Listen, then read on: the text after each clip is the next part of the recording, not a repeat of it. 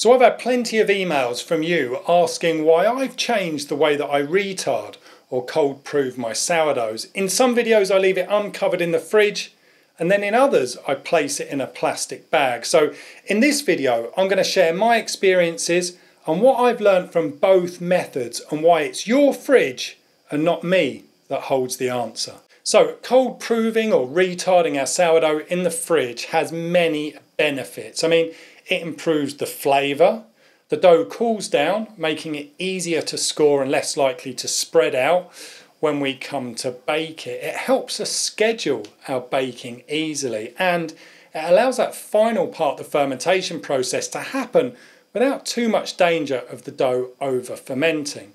And then while it's cold proving, we want the dough to dry out ever so slightly on the outside and create a thin skin.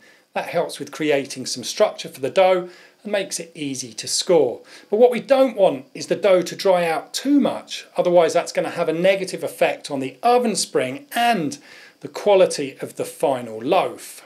Now, for quite some time I was proving my dough in my little backup fridge, which is now my little fermentation fridge, and I'd leave the dough uncovered after shaping, I'd pop it in the basket and then straight into the fridge in the afternoon and then take it out the next day ready for baking. The dough developed a skin, but it never ever dried out. It was really easy to score and it sprang beautifully in the oven. So at this point I couldn't really understand why everybody seemed to be covering their sourdough with a bag. It kind of seemed, well, completely unnecessary. And then over some time, some of you were kind of reporting back to me about your experiences proving both covered and uncovered.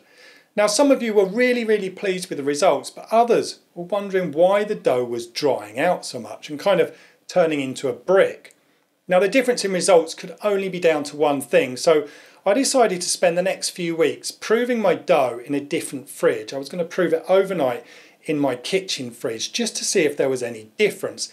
And it was like night and day. Proving uncovered in my kitchen fridge dried the dough out excessively, ruining the oven spring and the final texture of the bread. So my backup fridge has got a plate on the back of it which cools down to manage the temperature of the fridge. Now, during that process, moisture collects on the plate and it freezes and then it thaws, and this creates some humidity. So the way this specific fridge functions means that I can prove my sourdough uncovered without it drying out. But my kitchen fridge is different. It's got what's called a multi-airflow system, I think, and it uses a series of vents to gently circulate cold air, and it's this airflow that blows over the top of my dough and works its way through the basket and dries it out.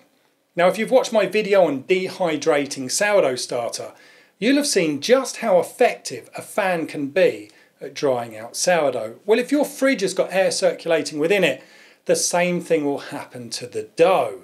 Now, the ingredients you keep in your fridge and the way they're stored or covered will also affect the humidity levels. The drier the microclimate in your fridge, the more likely your dough is to dry out. Where you place the dough in the fridge will also give different results.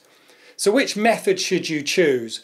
Well, proving your dough covered or inside a plastic bag is probably the easiest way to go. The basket or the cloth liner that the dough's in contact with will absorb enough moisture to create a slightly drier outer skin. And don't worry, proving your dough in a plastic bag won't cause it to stick to the basket if you've got your dough hydration dialed in correctly and it hasn't over fermented.